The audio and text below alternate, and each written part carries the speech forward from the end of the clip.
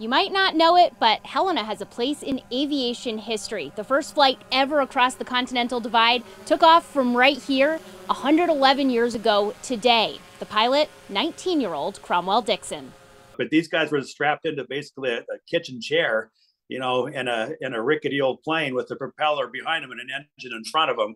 And you could just imagine what that would be like. At the time, in 1911, planes were a novelty, and Dixon was one of the daredevils who flew them. The Ohio resident was part of the Curtiss Exhibition Company, a group of aviators who performed in air shows across the country. Of course, the pressure was on them to fly faster and further and do more and more dangerous tricks, because that's what the crowd came to want, and it cost many of these gentlemen their life. That's how Dixon ended up in Montana, first in Missoula, and then here in Helena. His historic flight across the Continental Divide took off from the Lewis and Clark Fairgrounds at 2:08 p.m. on September 30th, 1911. He flew about 17 miles and landed at Blossburg at 2:34 p.m. While that might not sound like much today, it was a huge feat at the time. A lot of people flew in the Midwest where the ground was flat and the air was relatively stable on a sunny day.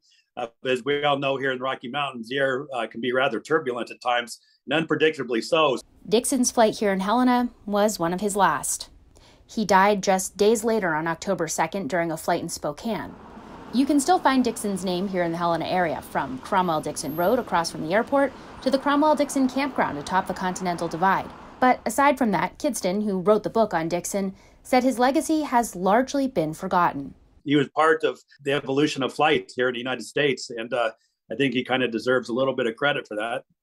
Planes flying across the mountain, that is a common sight today, maybe in part thanks to Cromwell Dixon and his historic flight that took off here and ended here in the Helena area.